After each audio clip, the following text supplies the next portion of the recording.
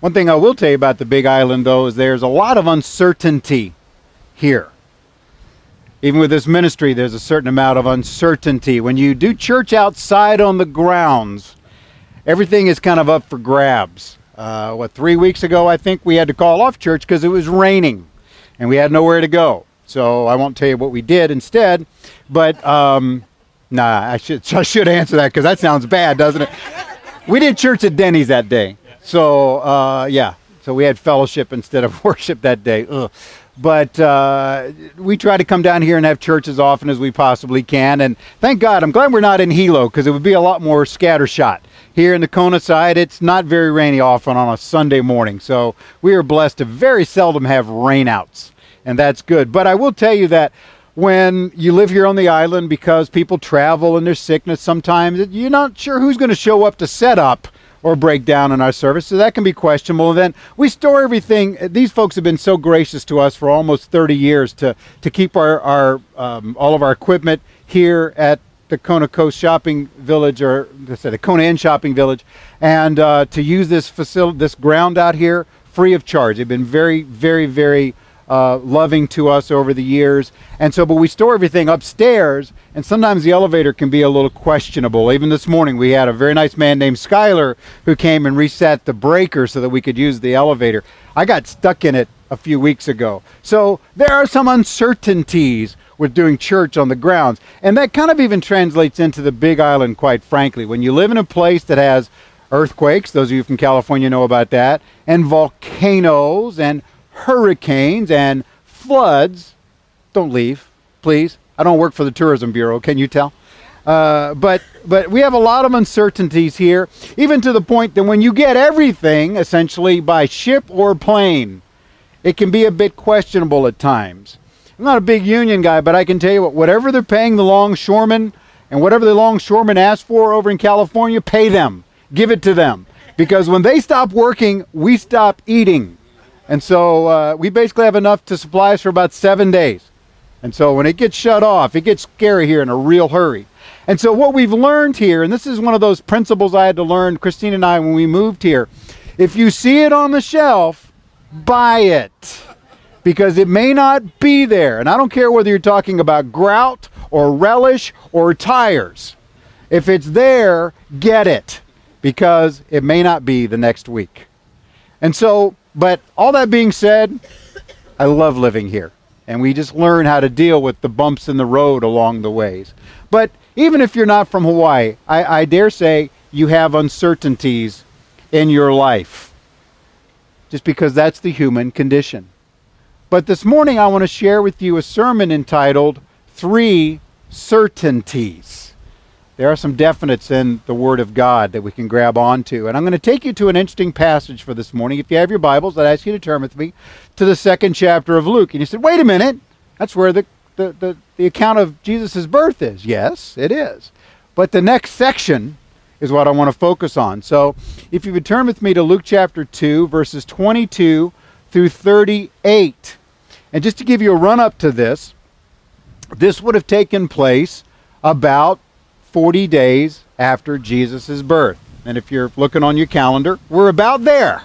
And so if you will, we're kind of planting down time-wise where we would have been distanced from the Christmas narrative. So there you go.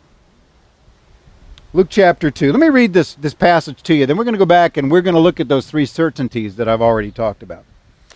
And when 8 days were completed, actually I'm going to start in verse 21. When 8 days were completed for the circumcision of the child, his name was called Jesus, the name given by the angel before he was conceived in the womb. And when the days of purification according to the law of Moses were completed, this is Mary, they brought him to Jerusalem to present him to the Lord.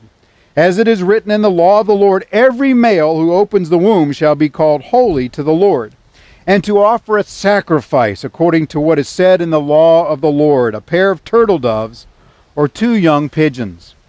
And behold, there was a man in Jerusalem whose name was Simeon.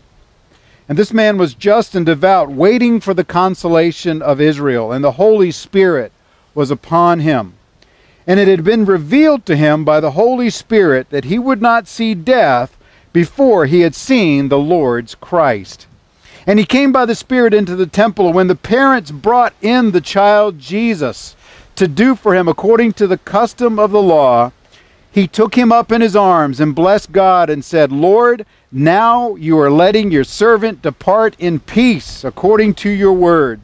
For my eyes have seen your salvation, which you have prepared before the face of all peoples, a light to bring revelation to the Gentiles and the glory of your people Israel. And Joseph and his mother marveled at these things which were spoken of him.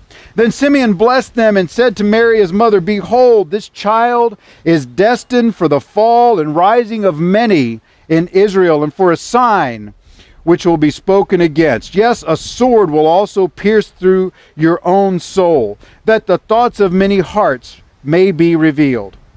Now there was one Anna, a prophetess, the daughter of Phanuel of the tribe of Asher. She was of great age and had lived with a husband 7 years from her virginity. And this woman was a widow of about 84 years, who did not depart from the temple, but served God with fastings and prayers night and day. And coming in that instant, she gave thanks to the Lord and spoke of him to all those who looked for redemption in Jerusalem. It's not a passage we spend a lot of time on. We do that first part of Luke and then we jump on. I've certainly preached that next section, which talks about Jesus as a 12-year-old boy in the temple. But this one sometimes gets skipped over. In fact, I dare say we probably skip over a lot of passages of Scripture. And I'd encourage you in 2020, maybe slow down on some of those and take some time, because it's sometimes in those little sentences we skip over that there is great blessing. I discovered one of those this week in the book of John, and I was like, Lord, what's this all about? And had to go scratch around in my commentaries and was really blessed by almost like a connective type verse. But in this passage, these three certainties just jump off the page, folks. Here's the first one. I hope you believe this. God is in control. God is in control. As you look at this passage, you see that the key to all of this is timing. Timing. God orchestrates all that happens in these verses of Scripture, which is really, folks, how He runs the universe. I hope you believe that God literally is in control of everything that happens in this world. And if you'll forgive me for this, I'd like to kind of break it down this way. I see God as operating both in the macro, the big things, and also operating in the micro, the little. If I can put it another way, the macro being how the world runs versus micro, how you and I run. Let's think about it this way. In the macro, we see Mary and Joseph are operating under the directives of the law. The reason they were in the temple this day was because the law dictated that they be in the temple this day. So what God had commanded Israel way back in Moses' day. And Mary and Joseph, as obedient Jewish people, were in the temple because that's where they were supposed to be by the law. Did God know that when He gave the law to Moses 1,500 some odd years earlier? Absolutely He did. But use that as an illustration of the reality that God controls literally the largest and the smallest aspects of creation. Think about the macro level. Think about something as simple as genetics. I believe that the things that we tend to do in our lives are greatly determined by how we were designed, how we were built, how we were made. It's been said that people come to Jesus Christ in one of three ways: intellect, emotion, or will. That's basically the makeup of human beings. Some people come to Jesus because they understand it intellectually, that they are sinners destined for hell and need a salvation, need a Savior in order to be able to have a relationship with God. They understand it intellectually. There's other people that come to Jesus because they are brokenhearted because of their sin. That's emotion. And yet there are others, and I think I fall into this category, that say, you know, I have got to turn my life over to Him because I am not getting it done my way. In other words, they surrender their will to Him. Intellect, emotion, and will. And that's why some people, when they come to salvation, they're weeping and laughing all at the same time, and others are just as straight as a board. And you go, what's wrong with that guy? Just different. Different how we respond. And so you see, and all of life is that way, is it not? That's why some people are very analytical. That's why some people are just out there kind of living by the seat of their pants. There's other people that are outgoing and just have never met a stranger, and other people that would rather be by themselves at their house. Please leave me alone. I never need to see another person again a day in my life. Right? And maybe some of you are like that. The introverts I don't get, because I'm certainly not that person. And, they tell me, well, after I've been around a lot of people, I need to go home and just decompress for a while. I'm thinking, I'm energized. But you see, God built us a certain way. And so he uses that in our lives to get us to go where we need to go. I think we really are designed to be a certain way with God. On the other hand, we go to the very far end of this, is that God is in control of human history. Paul talks about that in his message on Mars Hill, and there's other places in Scripture where they see that. Why is it that at this very moment in America's history we have the leaders that we have, whether you like them or not? That's God's will, right? And I know I pray, Lord, bless our leaders, protect our leaders, and Lord, protect us from our leaders. I know I pray that a lot. Maybe you do too. But I have to recognize the fact that the king's heart is in God's hand. That's what Scripture says. And it doesn't say only the good king's heart is in God's hand. It says the king's heart is in God's hand. And if you don't quite catch on to that, just realize that when that was written, that the writer was under the auspices of a dictatorship, essentially. And so you think about how Christianity rose in the midst of a corrupt dictatorship known as the Roman Empire, right? And so we sometimes kind of lose track of that reality that God's not just blessing and leading the good guys. He's also in charge of the bad guys as well. But what about the micro level? Look at Simeon and Anna. It says that Simeon was led by the Spirit. So the Holy Spirit said, Simeon, I need you to be at the temple today. Anna, it says she was coming in that instant.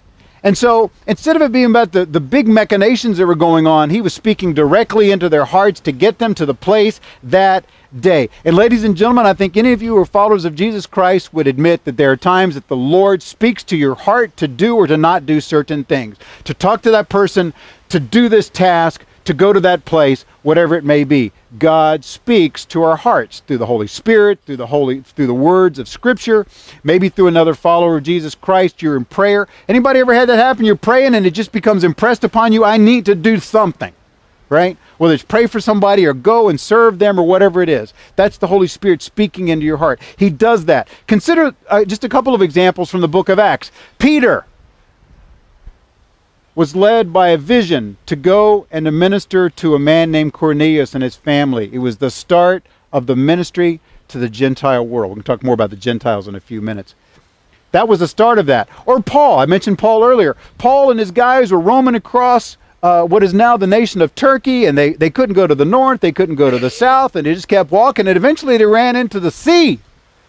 And that night, in a dream, in a vision, he got the Macedonian call. God saying, come to Europe. First time that they'd ever moved the Christian ministry from Asia to Europe. God spoke directly to Paul and took him to that place. He can do the same for you and me. Is it going to be to start a ministry in a whole new continent? Maybe not. But it may be to start a ministry next door or to do something different in your life. And so we need to recognize that God is always in control. And I hope that that will lead you to pray that way. Because if you recognize that He is leading, that means He has sovereignty over those circumstances. Is He always going to change everything to make it perfect for you and me? Well, I can say from definite experience, no, He's not. But He may lead us through those circumstances. Matter of fact, I know He will lead us through the circumstances. And as you pray, you're going to start to more fully understand what it is He's trying to do with your life and those of those around you. Second of all, the second certainty is this: God rewards faithfulness. Can I get an amen on that? Do you believe that? God rewards faithfulness. We see it all through the pages of Scripture. Think about Mary and Joseph. Now, yes, they were led here to do what they needed to do by the law. But the reason they'd gotten to this point is when the angel Gabriel came to them and he said, folks, you're going to have a baby and he's going to be the Savior of the world. They did what he told them to do. Especially when I think about Joseph, right? Mary was kind of in that circumstance where she was going to have the baby because back then they didn't do what people do today. And so, but Joseph was told, don't put this woman aside. Marry her. Make her your wife. Take her and become the father to this child that's going to be the Savior of the world. They were faithful to do what God had said every step along the way. And so they were here because of that. They were blessed, though, because of that. They were blessed by the words of these two strangers. Maybe they were still wondering, man, is this going to all work out? And then these two people came up and said, you're exactly where you need to be right now. The Lord is going to bless you great. Is it going to be perfect? No. But he's going to bless you through this. Think about Simeon and Anna themselves. They had been faithfully following God for who knows how long. Anna, it says that she's 84.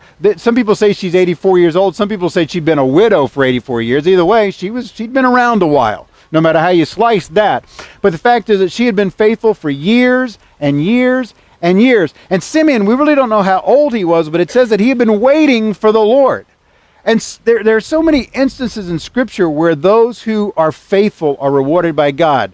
Just think about a few Old Testament folks. Noah, the crazy guy building the boat out on dry land. And yet, who was it that was saved? And his family. Abraham and Sarah, they were promised. They were old when God promised them that they would have a child, the child of promise. And they waited faithfully for 25 years. I've said this so many times. I have a hard time waiting 25 minutes sometime. And you would too, if you want to be honest with it. Sometimes we say, Lord, do it today. Please, I need it today. 25 years. But God was faithful to give the child of promise. How about Joseph? Joseph went through some stuff, but he was faithful to God even as he was imprisoned and a slave and all of that. And he ultimately became a leader, a great leader in the nation of Egypt. Daniel had the same thing happen in his life. Or how about Joshua and Caleb? All the other spies said, we can't take the land. We're like grasshoppers compared to them. We got to hightail it out of here. Let's not go into the promised land. And they said, we can do it. We can do it today. Let's go. Our God is greater than any enemy we might have. And God gave them the reward of faithfulness. And they, as old men, were able to go into the land. I love Caleb, by the way. Lord, give me that mountain. He was 85 years old. And he was ready to charge the mountain for God because he had seen that God was faithful to those who are faithful. He rewards that. What's the third certainty? Not just that God is in control, not just that God rewards faithfulness, but folks, what we see in this passage is the core of what we need to recognize today.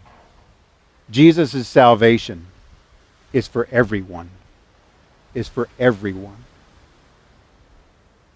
In this case, in this passage, I don't think it's an accident at all that God spoke through Simeon and Anna, a man and a woman.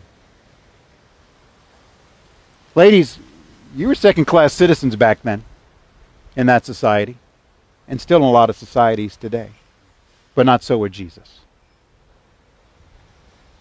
Simeon also makes it clear that Jesus came for both Jew and Gentile. Did you see that there? Let me read that little passage again. He says, a light to bring revelation to the Gentiles and the glory of your people, Israel. Now my Bible, this version of this Bible, in the Old Testament, every time that there's a promise of Jesus, they put a little star, an open-ended star, just an outline of a star next to it saying, this is a prophecy of Jesus. And over in the New Testament, when those prophecies are fulfilled, it puts a star next to it, but it darkens it in. And I notice it right next to that passage. A light to bring revelation to the Gentiles in my Bible is a dark star next to that. That's an answer to prophecy, is what's going on there. If you're not Jewish, you're a Gentile, right? You guys got that? You're either Jewish or a Gentile. That's one dividing line. In our world today, don't we divide so many different ways? We keep talking about we're trying to tear down the barriers, but it seems like we're making more instead of less. I don't know, just my observation on that. But here's what Colossians 3:11 says about it. In Jesus there is neither Greek nor Jew, circumcised nor uncircumcised, that's Jew or Gentile, barbarian. Any barbarians here today? According to Romans, we'd all be, quite frankly. The barbarians were non-Romans. They were the ones, the barbarians at the gates, right? The Goths and the Visigoths and all the Germanic people. Yeah, those are the barbarians. Scythian, slave nor free, but Christ is all and in all. I don't know if you know Scythian. The Scythians were, and I don't mean to be unkind, but any Scythians here today? Am I going to offend anybody? Okay. Scythians were the bottom of the barrel. The Scythians were the poorest of the poor, of the uneducated. And every society has that, right? And we're not going to get into that today here, but every society has somebody that's the bottom of the pecking order, the caste system. We don't talk about caste systems in America, but a lot of societies have them, a lot of cultures, a lot of towns and areas have them where, you know, who's on the top and kind of all the way down, right? I could explain that out here, but we're not going to get into that today. But it doesn't matter what other people think of you. If you're on the bottom, you're no different than the guy who's quote unquote on the top with Jesus Christ. The first shall be last, and the last shall be first. Remember that? We were just talking about that at Bible study on Wednesday night about, you know, that the Lord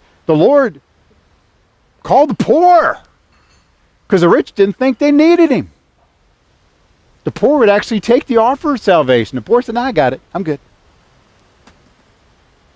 He uses the foolish of our society to confound the wise, is what Scripture tells us in 1 Corinthians chapter 1. And so it doesn't really matter. If you're in Jesus, you're on an equal footing with everybody else that's in Jesus. That's an amazing reality, and that shook the ancient world up, ladies and gentlemen, because that wasn't working so good for people. Wait a minute, I'm the slave owner, you're the slave, I'm above you. Till you walked into church and all of a sudden your slave was teaching Sunday school. And you're in his class. That's what was going on. That's why the Corinthian church was such a mess, folks. That's part of why.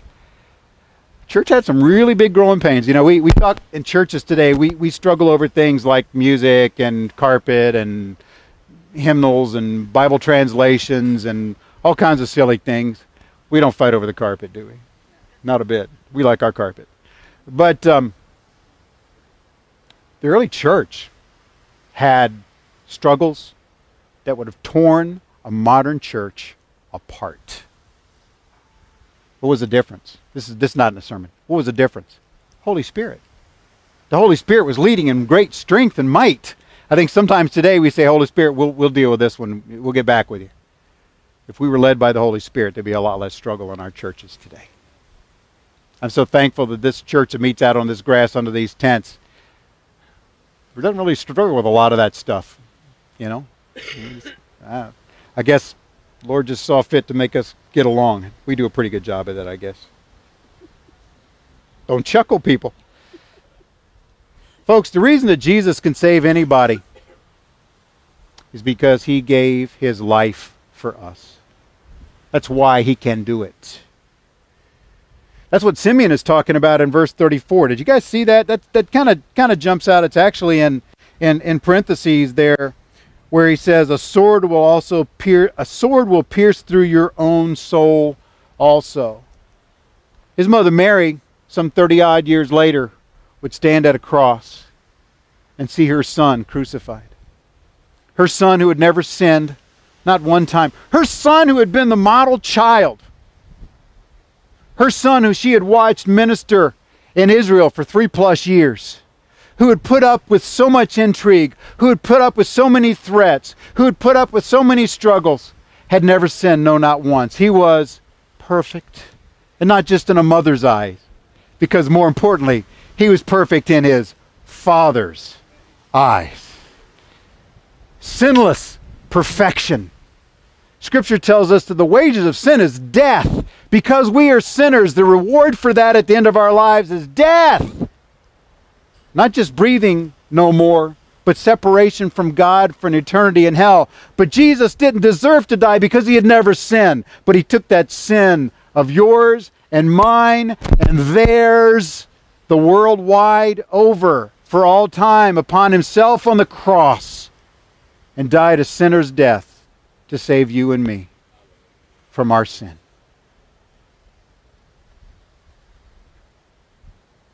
But you're going to have to choose whether you believe that or not. And not just believe the facts, but believe in Him or not. That's what he was talking about, where he talks about the falling and rising.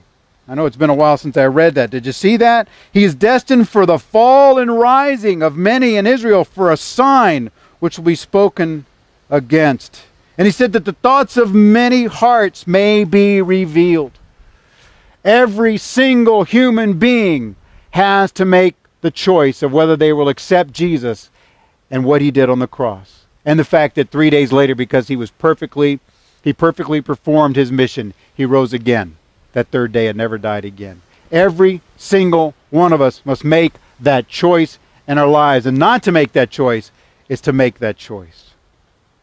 Now, of course, God knows every heart, even when we may not fully know our own. But it's not about silently saying, yeah, I get that. It says in Scripture that you must confess with your mouth the Lord Jesus and believe in your heart that God has raised Him from the dead. That means that you are willing to say openly, I believe that Jesus died for me on the cross and rose again the third day. And to believe in your heart means, remember we talked about intellect, emotion, and will earlier? To believe in your heart means that you change who you are. You repent of your sin and what you've done in the past, and you turn to Jesus. To believe in your heart means that there is a change in your life. Not just, yeah, I got that, and maybe you get baptized, and maybe you become a member of a church, and maybe they give you a Bible, but your life continues on the way it did before. No, it means that there's a change in you from that day forward. And when you do that, it's a sign that Jesus has changed you from the inside out. You must decide whether you'll make Him your Lord or not. And by the way, if you have, this isn't one of the certainties, but it's certainly an encouragement as we start the second month of 2020. If that is a change in you, tell somebody. Tell somebody. You want to make 2020 better than 2019? Add somebody to the roll of heaven through sharing Jesus Christ with them this year. I don't care how good your 2020 is going to be if the Lord tarries. It'll get better if you know somebody else is heading to heaven with you. It's been said we can take nothing to heaven with us except other people. So folks, the three certainties today, let me just recap them. Number one, God is in control. If you've been spinning out of control, maybe you just need to grab a little closer to God because He is in control.